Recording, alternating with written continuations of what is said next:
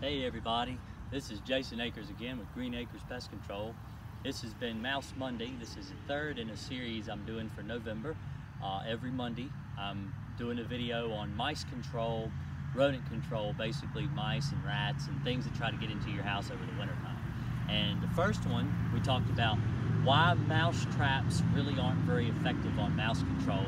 The second one talked about bait stations and how to properly bait for mice and rats so that, you know, to try to keep your family safe and all. And I suggest you go back and watch those videos. A lot of real interesting information. Also, I have a blog that I wrote on my website at greenacrespc.com. It's A-K-E-R-S. It's how you spell my last name. And go check that out on mice and the dangers they pose and the diseases they carry. It's really informative. A lot of information from the CDC and just poison control centers and stuff like that that I've compiled all over. That's really, really interesting stuff. So I recommend you go check that out. Also, like me on Facebook or follow me or whatever there. You can get all kinds of information. I've got my Instagram and my Twitter and everything on Facebook, so you can follow me there too. It's Green Acres Pest Control LLC. And also, if you like this video, give me a thumbs up. And if you really like it, think about subscribing to my channel. I do videos like this 3-4 times a week. I have new videos uploaded all the time with all kinds of information. And so today we're going to talk about how you can try to limit the mouse problems around your home on the outside. Because mice come in from outside, that's where they're going to give you the biggest problem. And so we're going to go over today just some little things that you can do to try to keep down on the mouse population. Now, you can't always seal them out 100%, and so this is just going to go over some things. Now, the house behind me is a rental house. There's nobody in it right now, but I just want to go over this right now just to let you know some problems that are going on with this house right now. And so, as you walk close, you can look at it and you can see the grass is really tall. All right, that is a lot taller than the grass needs to be. When it comes to mouse problems, mice like tall grass. They like to live in the tall grass. So when you've got tall grass, now this is not a lot of tall grass, but this is just to give you an idea of the problems that this house has. It's going to look enticing to mice. They can hide in that grass. They think they can get cover from birds and things in the sky. And when they do start living there, they'll burrow in the ground and they'll live underground. And in order to avoid hawks and chicken hawks and birds and things that would kill them, snakes and things. Of course, the snake will find them in the grass. But we'll go up close. And so you want to make sure you keep your grass mowed as much as possible. And especially when it's up real tall like this, up against the wall, you want to get the weed whacker out and kill that stuff. You know, you don't need that up real close to the wall like that. That's not very good. Also, the siding you'll see is really loose. Really, really loose. The mice can come in up under the siding. They can get into the wall there. And once they get in your wall void, all they need to do is find a hole, which they've got right here. Now this light, this is a hole all the way into the wall where the wiring is. And so if the mouse comes up behind the siding and they get in behind this light, there's a hole there. They crawl through that hole. Now they're in the wall of the house, and now all they have to do is find a outlet cover, you know, something they can squeeze in around the hole the size of a dime or smaller. I've seen them go through the hole the size of a pencil eraser. So think about that when you're trying to seal mice out of your house. They can actually go through a really small crack, a really small hole. And so you want to go around your house. If you're really thinking of sealing up the spots on your house, you know, go around, get a caulking gun, get some clear caulk, seal up around stuff like this, outlets, fixtures, stuff on the outside.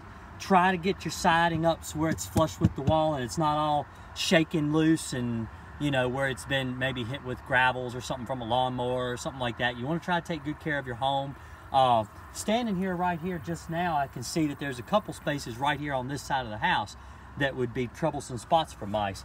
Now, the screen door doesn't really close all the way, but down here, the siding is actually coming off. And so the mouse can easily get underneath that spot. So you want to make sure you seal spots like that up so that doesn't hang out like that. You go over here, and where they have fixed a problem with pipes that go through the wall, there's, well, like I said, there's pipes that go through the wall. Actually, looks like there might be a mouse living in there right now. But where this insulation is kind of spilling out, where they've tried to keep the pipes from freezing through the wintertime, this is you know, spots where pipes go through the wall, wires go through the wall and stuff, where it just hasn't really been very well taken care of. You want to just look for spots like that, and you want to try to keep those in mind when you're thinking of sealing mice out of your house. Around these corners where the vinyl siding, of course it's actually aluminum siding, but where the around the edges and stuff, if the mice can get in, they're going to find their way into the wall. And if they find their way in the wall, they're going to get in the house.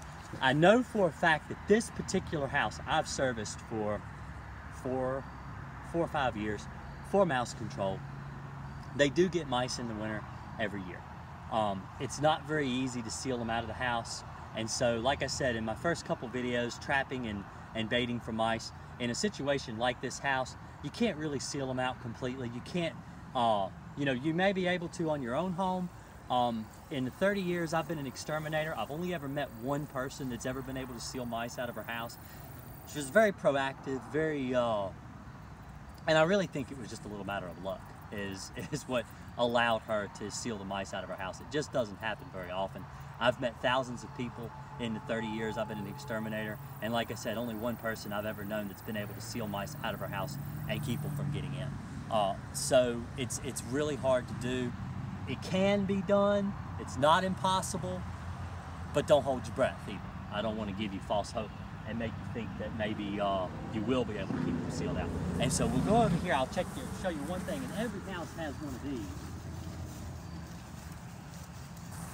You got your power box. Comes in from the city. They can get in around these because there's a conduit that goes, oh wow, and this one's pretty loose. There's a conduit, now if you look down right here, there's a conduit that actually goes through the wall right here. And it's got a hole right above it. Now the mice can get in around that, no problem. It's not gonna shock them to walk on that. It's not gonna electrocute them at all. It's safe, they're not gonna get hurt. So they'll come in that way. And it doesn't appear really, on the rest of this house, I don't really see any more problems. So, more than what I've already mentioned. So just keep that in mind this winter time, and even in the summer, that you want to try to keep the mice sealed out of your house. Don't let them run over you. Don't let them come in and eat your food. Don't let the rats in. You know, hopefully this will help you. Hopefully it's been informative. If you really like the video, give me a thumbs up. Follow me on YouTube. Follow me on Facebook. Get the mosquitoes out of my face. I don't want those things biting me. And y'all have a great day. Really appreciate it.